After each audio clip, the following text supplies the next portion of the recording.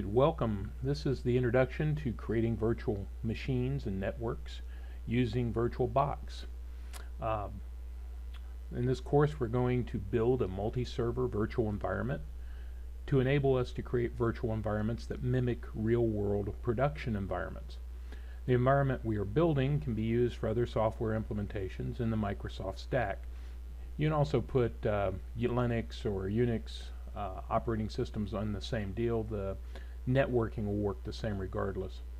So if you're working in the Microsoft stack, this will enable you to build a SQL server, SharePoint server, or Dynamics 365 CRM for training purposes. This course assumes that you have a passion for development and you want to be able to learn by controlling all aspects of the environment you're working in. Most companies do not have multiple independent sandboxes for use by a developer, much less want to give you access to create and destroy them at will. So we're going to build a virtual machine, a template, then we're going to clone it, and then create a new Active Directory domain to join other virtual servers to it in this course. We're going to use VirtualBox, which is a free virtualization product from the good folks over at Oracle.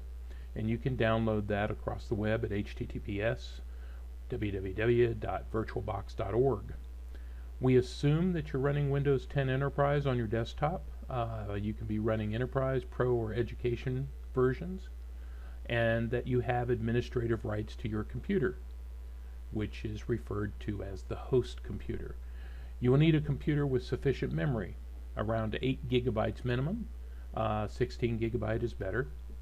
You also need a CPU that has a 64-bit processor with second-level address translation. You need support for a VM monitor mode extension.